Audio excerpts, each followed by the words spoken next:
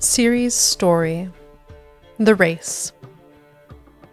The Baron treated Ciri like a daughter.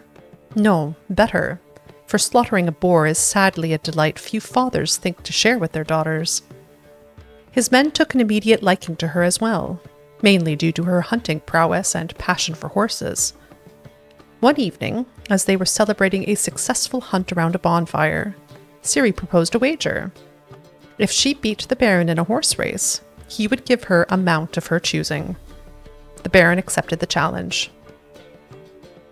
The race was meant as a harmless diversion, but soon took a different turn. Ciri and the Baron, riding neck and neck, had just caught sight of the tower serving as the finish line, when suddenly a basilisk landed at its base and turned its terrifying gaze upon them.